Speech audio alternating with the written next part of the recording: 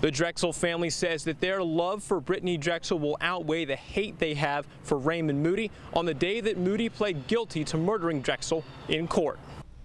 The defendant took so much more away from us than just Brittanee. Everyone here is affected by that because of the choices you make. A grieving family from New York. My heart is broken, my life forever changed.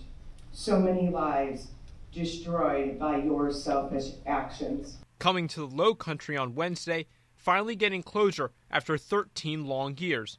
Raymond Moody kidnapped and raped Brittanee Drexel before killing her and burying her body at a Georgetown County campsite in 2009. It was a monster. I took Brittanee Drexel's life.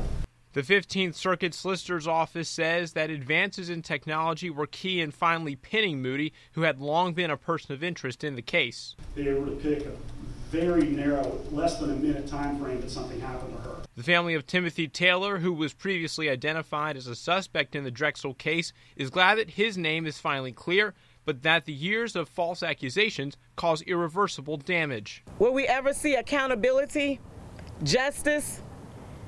I'm left with that question today. For the Drexel family, healing means working every day in their daughter's memory. Brittanee's life and memory are now the driving force behind the initiative to make changes in sex offender laws. Drexel's mother, Dawn, says that this is far from over, and she is thankful for the law enforcement who made this day possible. Reporting in Georgetown, I'm Forrest Tucker. Count on 2.